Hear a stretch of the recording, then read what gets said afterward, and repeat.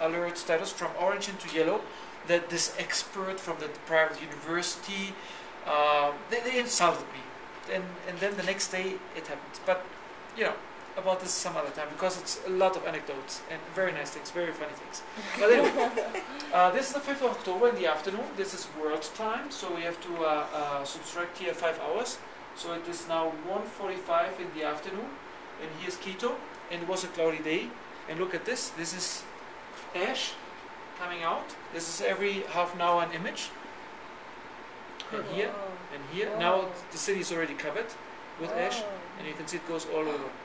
Now, as I was telling you, we had orange alert before the big explosions. And remember all the dates, not because I'm a genius, it's easy to remember. 5th and 7th of October, okay fine, this is the 7th of October. But here I got married in the church, so I remember this because it was free pyrotechnics for my wedding, and this is my birthday. So, so I'm a lucky guy.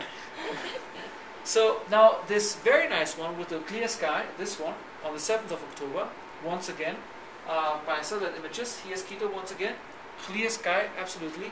And there was no ash, there was less than 5% ash in the cloud, in the eruption column. So everything is vapor. And where's the sun coming up? Here in the east, of course, here's the shadow. And a little bit less shadow, half an hour later, and so on and so on and so on. Wow. So this is Pichincha volcano, and we go regularly there with our students. I'm from here taking another picture, and you can see on the backside another eruptive column of another volcano. Here's Cotopaxi, where we're going to go. We're going to go climb up here, and this is Tungurahua volcano, which is active since 10 years now. And we're going to have a commemoration of the evacuation of the city of Banyas, which is on the foothill of that volcano, in October. I'm leading the whole celebrities for the volcanic event. And this is day and night time, same volcano. It's very nice. Looks like a prehistoric picture. Like here could come now a dinosaur like this.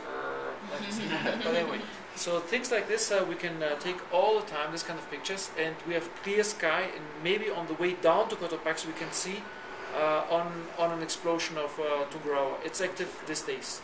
It has of course up and downs, but now it's kind of active, and we can see something probably.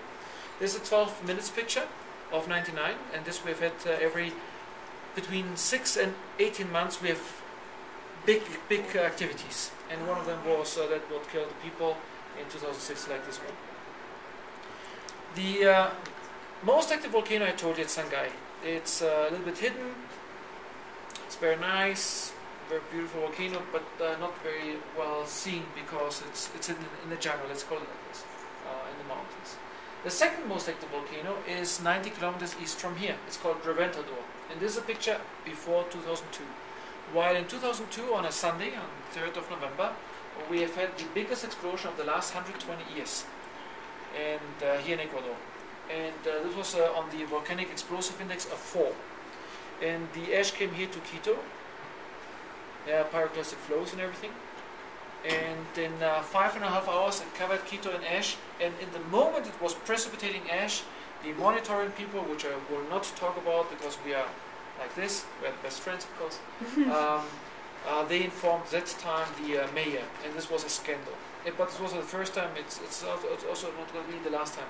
The problem is, we have had problems with Tungurahua and only 6 people died. We had problems with Pichincha, and some people fell off the roof and they died also.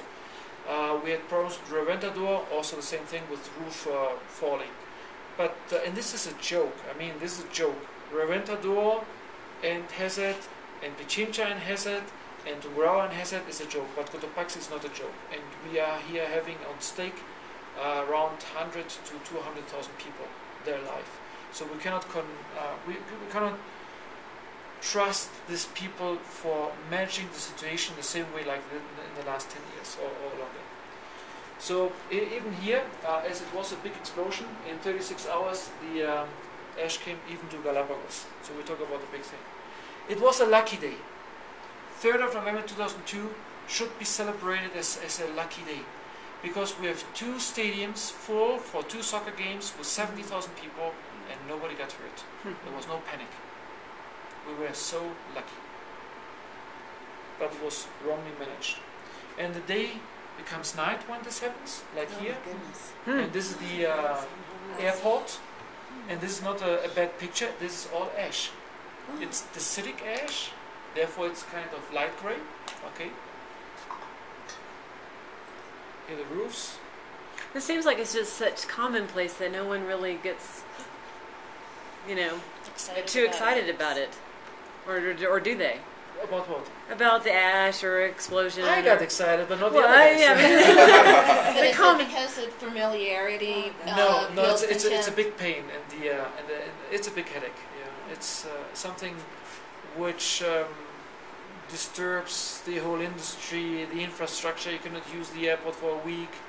You cannot. But no use one the thinks cars. they're gonna die. No, from ash you're not gonna die. Right, but no one gets excited like, oh no. There's just more of a pain in. Oh, there's more than this. But this is also part of the culture. I will give you an example.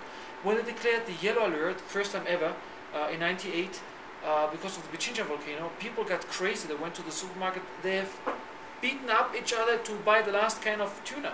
Yeah. Things like this happen because the people are not prepared. And as much as you prepare them in the one other way, they do it wrong through TV and so on. So people, whatever you explain to them, they react wrongly. I'll give you a very good example.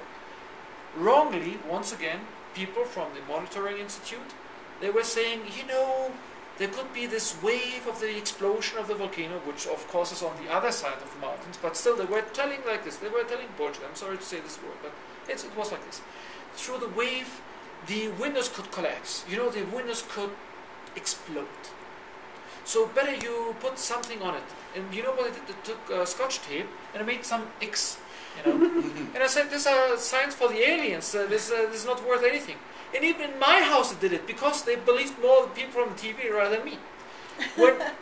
When this happened, I was making so much jokes about the people who filed for the tuna, who did this, who in front of the banks. I'm not joking. I'm not fooling around now. They were taking this. You've seen this maybe in the Second World War, when they are in front of a building. They have these sandbags, and they are behind us with the weapons. Like this, they put in front of the banks. Almost every bank. You know why? They thought lahars are gonna come. What kind of lahar can come to the city of Quito? It's impossible. But people were telling this, and What does people were that mean? believing. I'm sorry. You said that. Lahar. It's a volcanic mud flow. Oh, mud So flow, the yeah. accumulation of ash on the flank of the volcano with some rain could provoke or initiate or generate volcanic mud flow. How is a gun going to? Prevent the mud flow? Yeah. Be facetious. Shoot at the mud flow. And then day. how do they clean up the city after all that? Yeah.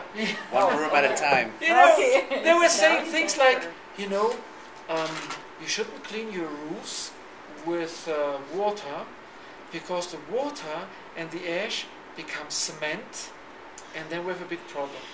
I said, so who can come to such stupid ideas? So people went up to the roofs and they fell down, and some are paralyzed, some died, because we talk about, injuries of very high grades, and this happened.